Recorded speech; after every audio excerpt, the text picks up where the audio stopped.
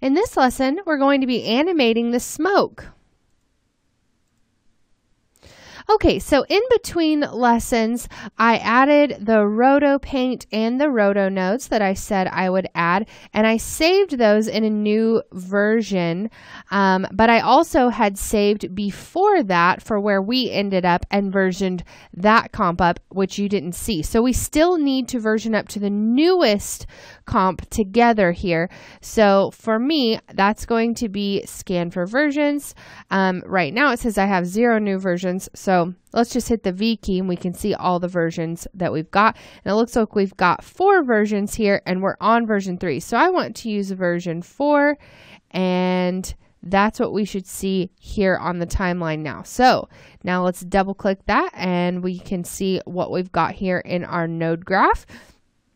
Perfect. So you can see now our smoke is looking much better on the edges with this roto paint.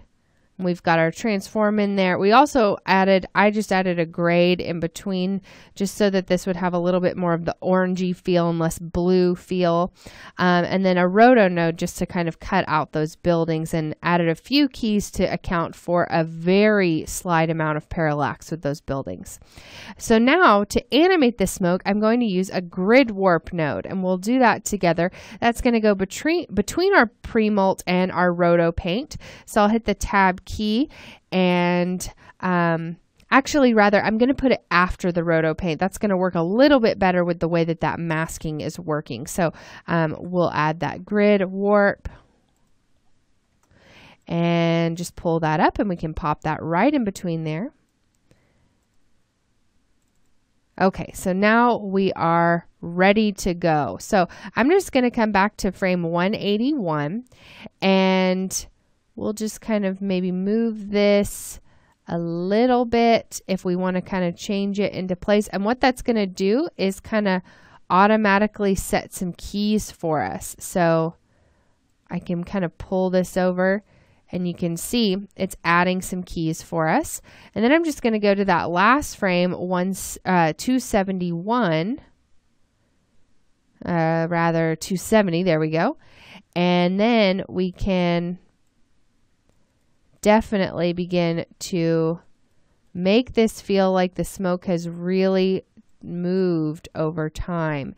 And because we're able to use this GridWarp, we can get a lot more realistic look than if we just went in and maybe scaled it up or transformed it. Using this GridWarp allows us to have a way more realistic looking motion for this smoke over time.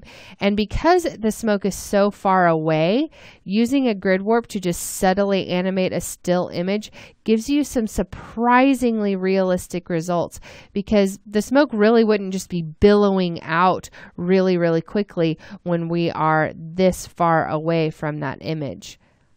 Okay, so that looks pretty good. Let's go ahead and hit the play button so we can watch that GridWarp work over time. Now to get this cache, it's going to take a few seconds, so I'm going to pause and we'll come back when that's done.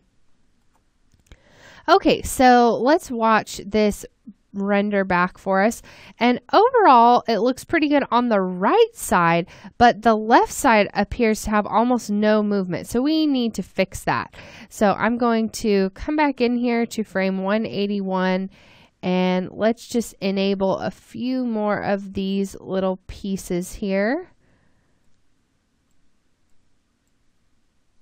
Just kind of pulling that through.